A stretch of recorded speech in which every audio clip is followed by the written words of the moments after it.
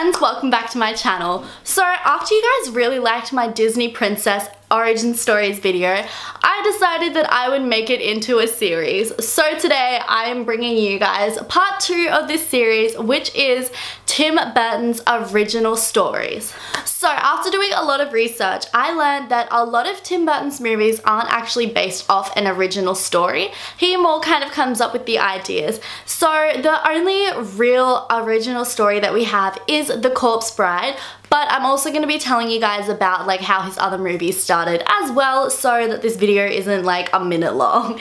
So let's just get on into it. So we are of course going to start with The Corpse Bride because I know you guys all love that movie just like me. So The Corpse Bride was based off a 17th century Jewish folktale called The Finger. Now I touched on this in my Who is Lord Barker's theory, so if you haven't seen that, click on the card and go watch that now.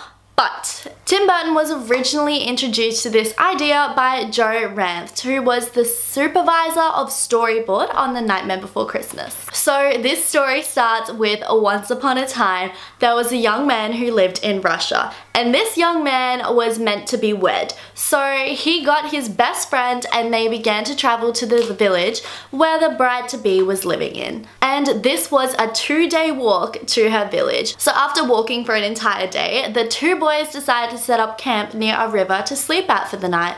While they were there, they noticed a stick poking out from the ground that looked a lot like a finger. And the boys were just joking around being stupid. So they thought it would be funny that if the main guy got out his ring for his bride-to-be and put it on the stick that looks like a finger, that it would be hilarious. And they thought it would be even more funny if he not only said his marriage vows to the stick, but also did the traditional Jewish wedding dance in circles around the stick. And when he finished, him and his friend could not stop laughing because they thought it was the funniest thing ever. However, they stopped laughing when the earth around them all began to grumble and shake almost like an earthquake. And the place where the stick had been, you guessed it, opened up to reveal a very bedraggled looking corpse, a living corpse. This corpse had once been a bride, but was now so decayed and so old that she was literally just a skeleton being held together by a few threads of her original wedding dress. So she was quite a sad sight to see. So the two men were obviously in shock. This is not at all what they had expected to happen. So they didn't say anything. The next person to talk was in fact the corpse bride. And she said, "You have done the wedding dance and pronounced the vows and put a ring on my finger. We are now husband and wife, and I demand my rights as your bride." Well, the two men were horrified and they began to run. And they did not stop running until they reached the original bride-to-be's village, which, keep in mind, was an entire day's trip. They ran an entire day to get away from the corpse bride. However, when they arrived in the village, it was not the original bride-to-be that they went to visit. Instead, they ran straight to the local rabbi. And they asked him, hypothetically, if he had done his marriage vows and the official wedding dance and put a ring on a corpse, would they be bound as husband and wife? And the rabbi was very confused and said that he didn't really know what they were talking about and hadn't really thought about it before.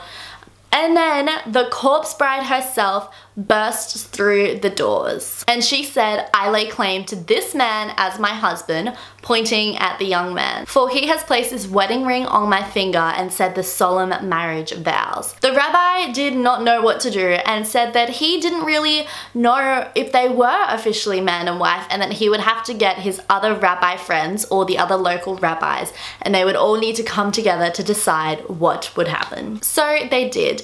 All of the rabbis from the villages nearby came into the town to discuss whether this boy, who went on to be Vincent in The Corpse Bride, was actually married to the corpse bride. In this time, the original bride-to-be showed up wanting to know what all the commotion was about, and when she learned what had happened, she was gutted. She was crying, saying that her life was over and she will never be complete again. Eventually, the rabbis spoke and they decided that since the young man, aka Vincent, had not only said his marriage vows and put the ring on the corpse's finger, but also done the traditional Jewish marriage dance, that he was in fact officially married to the corpse bride. But they also decided that the dead have no claim upon the living. Upon hearing this, the corpse bride, who obviously went on to be Emily in the Corpse Bride movie by Tim Burton, collapsed onto the ground into a pile of bones and died. She was in so much shock and so much sadness that she would never be married officially, that she collapsed into a pile of bones and threads of an old wedding dress. The original bride-to-be saw this happen and was extremely upset. She leant over the bones of the corpse bride and, while crying, told her that she will live her life for her. She will get married for her and have children for her. Enough children for the two of them. She then picked up the bones, walked down to the river and buried her in her final resting place. So that is the original Corpse Bride story. It is obviously pretty similar to the Corpse Bride movie, but also not similar at all because it doesn't venture into the land of the dead, and we are missing a lot of characters from the movie in the original story. But I find it very interesting. The next original story behind the Tim Burton movie that we're gonna discuss is of course The Nightmare Before Christmas, because when you guys will be seeing this, depending on where in the world you are, it is either the 1st of December or the 2nd of December. Either way, it's the month of Christmas. So let's discuss The Nightmare Before Christmas's original story. And a disclaimer before you all attack me in the comments, yes, I am aware that this movie is not directed by Tim Burton and is in fact directed by Henry Selick. However, Tim Burton is the producer of the film and came up with the original idea for the film. Therefore, a lot of people credit The Nightmare Before Christmas as Tim Burton's film, and that is why we're going to discuss it in this video. So, The Nightmare Before Christmas originally started as a poem written by Tim Burton. Back when he was working at Disney as an animator, Tim Burton began to toy with his own ideas and start to create sketches about what he wanted to do. And with this, he created the poem The Nightmare Before Christmas. Now, the original poem is a little too long for me to read in a YouTube video, but I will definitely link it down below for any of you that are interested. It is, however, pretty similar to the film. And this poem, Tim Burton originally intended to be a 30-minute Christmas special that would air on television. You know, something that everyone would want to watch every single year around Christmas time. However, when he pitched it to the TV stations, none of them were interested. He then tried to pitch it as a novel, but no one was interested either. It was only once he pitched it as a full-length feature film that someone was interested and therefore made it. And Tim Burton says that The Nightmare Before Christmas was released roughly 20 years after he came up with the original idea. So that's all there really is to The Nightmare Before Christmas, but I personally just found it interesting that it was once a poem. Next, we have Frankenweenie, which is another really good movie. All of Tim Burton's movies are good, but this is a good one. But there's no real original story that Frankenweenie is based off, because this is kind of like an original idea by Tim Burton. However, certain aspects of the film, such as many Tim Burton films, are based off his life, such as the dog that we see in Frankenweenie is based off, as a quote from Tim Burton, a memory that he had with his childhood dog.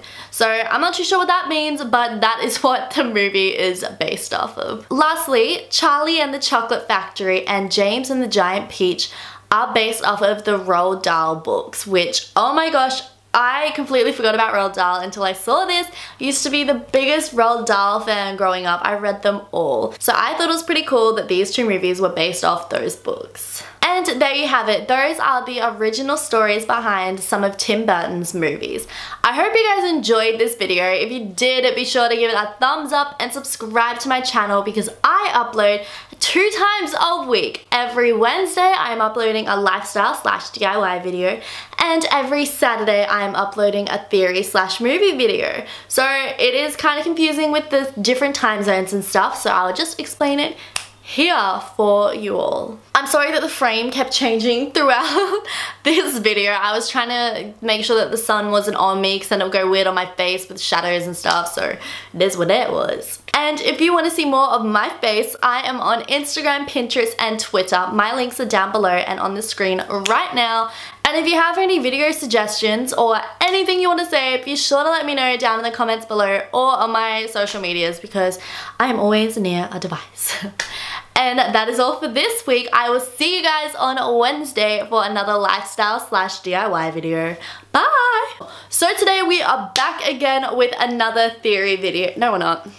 So this lighting is the best! Yeah! Well, the two men were shooketh. They were shooketh to the max. No.